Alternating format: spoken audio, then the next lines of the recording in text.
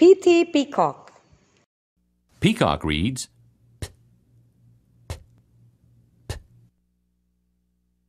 Peacock reads p, p, p. Peacock reads p, p, p.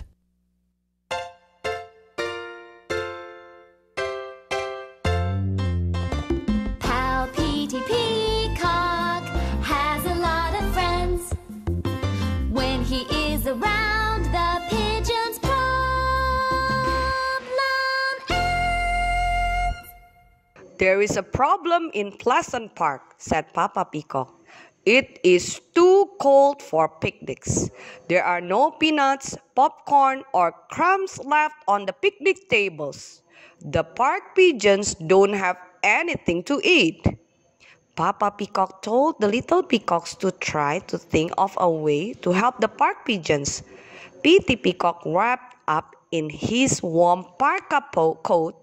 Petey Peacock put his purple scarf around his neck. Then Petey Peacock went out into the snow. Petey Peacock was on his way to see Piney Pine. Puff, puff, puff. Petey Peacock panted as he plowed through the snow. Petey Peacock plowed right up to Piney Pine.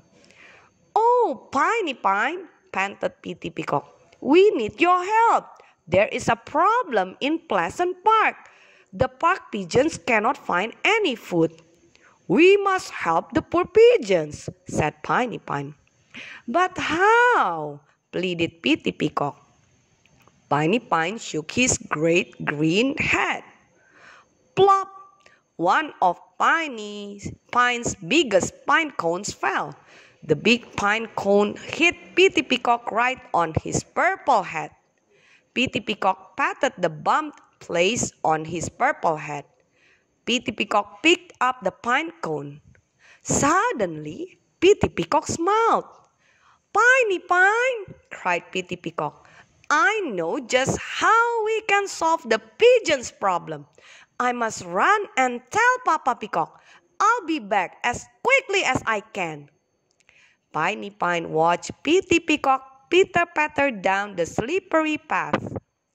"What is Petey Peacock planning to do?" thought Piney Pine as he dropped another pine cone. Pretty soon, Petey Peacock came back up the pebbled pathway. Behind Petey Peacock was the entire Peacock family. Papa Peacock was carrying a box. In Papa Peacock's box was a jar of peanut butter. Mama had a big ball of string in her purse. Patrick Peacock was carrying a large plastic bag full of popcorn. Petey Peacock was carrying a pail. Piney Peacock was carrying a package of seeds. "Piney Pine," called Petey Peacock, "you can help the pigeons more than anyone. Please fill this pail with pine cones." "Oh!" exclaimed Piney Pine. "That is a simple job for a pine tree." Piney Pine pressed his branches together. Plenty of pine cones fell to the ground with a plunk.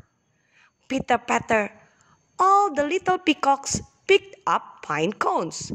They worked together to pack them into the pail. "That's perfect," said Papa Peacock. "Praise the Lord for Piney Pine," said Mama. Piney Pine did not know what to say. He did not know what they were doing. Piney Pine watched the Peacock family. First, Papa Peacock tied a piece of string around a pine cone.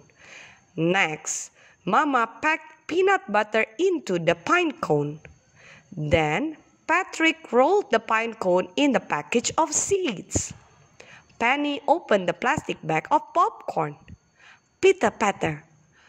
All the rest of the little peacocks poked a piece of popcorn into the open places of the pine cone. Finally, Petey Peacock tied the pine cones back on Piney Pine's branches. Soon, Piney Pine had all his pine cones back. Piney Pine was now a tree full of food for the pigeons. Piney Pine smiled from branch to branch. It seemed as if Peachy Peach was smiling too, even in her sleep.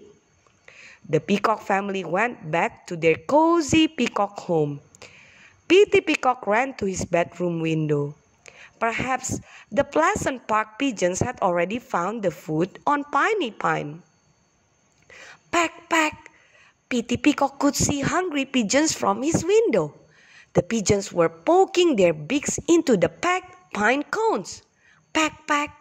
The pigeons were pecking and pecking for popcorn and seeds. "Yay!" cried Petey Peacock. "Piney Pine is special, just the way God made him. I'm so glad. You and I are special too, just the way God made us." That's a promise from Petey Peacock.